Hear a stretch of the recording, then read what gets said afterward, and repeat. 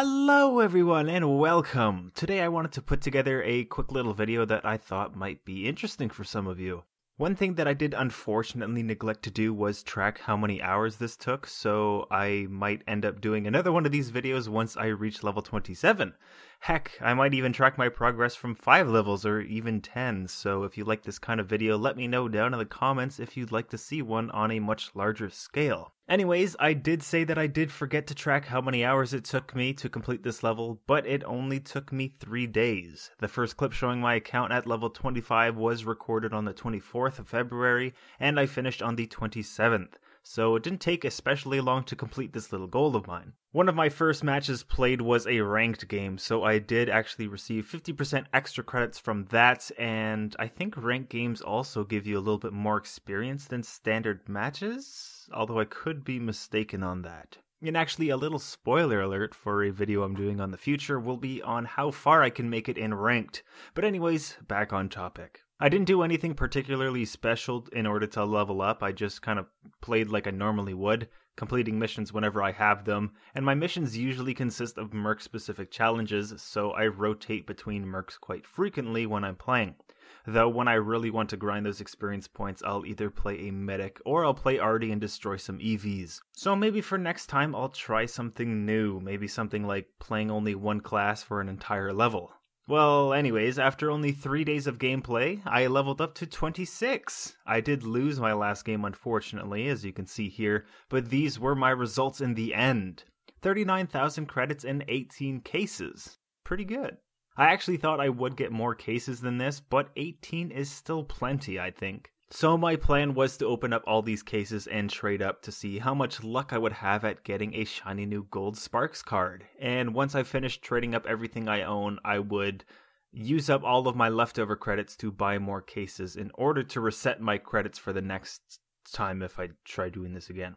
So that's what I did here, and here are my results. I unfortunately wasn't too lucky with my first set of case openings, but they were mostly going to be used as trade-up fodder anyways, so I wasn't too worried about what I would receive from them. Here you can see me desperately trying to trade up all of my cards, and it is a bit annoying having to do this since every time you trade up you're given a warning, and then it shows you the card you've gotten, and then it opens that card, and then you have to exit out of it to trade up again, and yeah, so it takes a while, but I can't really complain all that much, I guess. Although this is something I wish would have an option to be able to trade up more quickly. But anyways, here are my first substantial trade-ups to some silver loadouts. I was actually very lucky and my first silver trade-up was a BL32 Fletcher card. Probably my favorite out of the 9 available for him, so I really lucked out there. And it's in the Urban Camo 2, which is also my favorite. And yes, I know the skins look like crap on minimal settings, but hey, what can I do, right?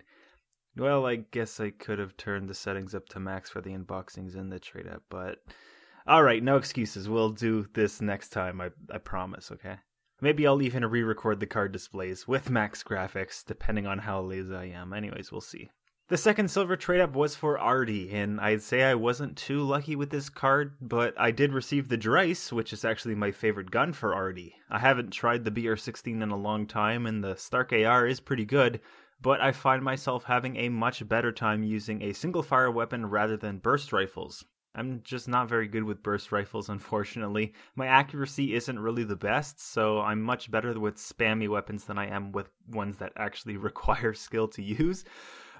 Probably why I'm so terrible with shotguns. And the Blisslock too. Oh, my word. The thing about low fire rate weapons is that, like, I'm always late with my tracking. I mean, oh sure, I can place my crosshair over my enemies just fine, but always in between bullets. So aggravating. But I digress. It's time for the moment I've been waiting for, and you too, maybe. Let's trade up for a gold Sparks. Now I already have 2 of the same gold Sparks loadouts, but with different camos, so I was a tad nervous for this trade up, and I actually thought that I received the exact same loadout again, and you can definitely tell my frustration in this clip, so let's have a quick laugh and listen to the live commentary. Hoorah, yes! You gotta be fucking kidding me, dude. That's like the 3rd card I have. Wait, do I have all... Okay. Never mind. So there you have it, folks. 3 useless Sparks cards. Okay, well maybe they're not that useless, but let's dissect my opinion on these cards. So for the 2 gold 172 cards, they have Quick Eye, which actually isn't all that bad. I hate how slowly I move when aiming down the sights of my reviver gun, so this would definitely improve that. Although double time, not really my thing, especially considering the new update that removed reload cancelling if you have this augment, and extra supplies will reduce the cooldown on Sparks' medpacks by about 2 seconds, which is actually kind of nice. All in all, not a card I would go out of my way to use though. As for the 143 loadout that I just received, it has Cool, which has its use I suppose, but I mean Sparks is so squishy already that making her a sitting duck on a mounted machine gun just spells disaster to me. Cool would be much better used on a merc with more health in my opinion. Drill though, I mean, machine pistols already reload very fast anyways, so that's 2 augments that are almost useless.